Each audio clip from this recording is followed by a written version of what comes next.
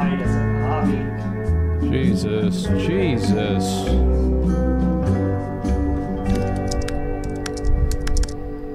Starting over. All right, here we go. My name is Dawn. Dawn, I'm Boogie or Steve. Okay, what do you prefer to be called? Honestly, probably Steve. Let's go with Steve. Okay, Steve, no problem. Whatever you prefer.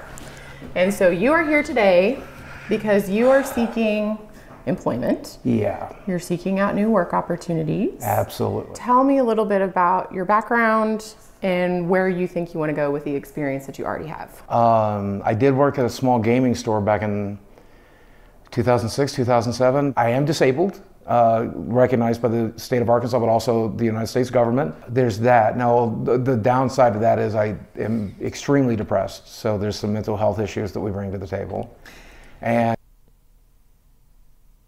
man, she just realized that this isn't going to be an easy one, huh?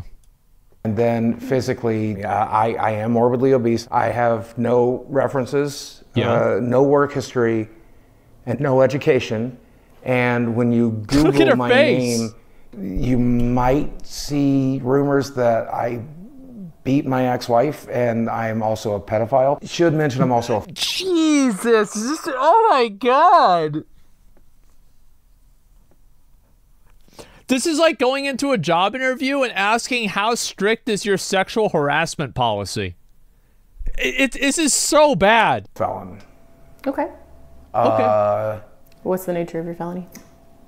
Aggravated assault. How old is it?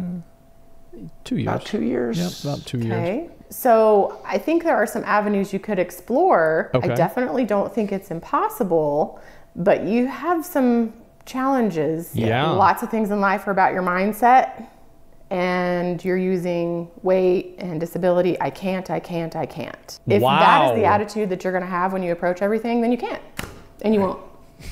I did work in the porn industry for the better part of 7 years, so I mean... Be real with me. Do you really think it would be a good idea to go to a real interview and reference porn?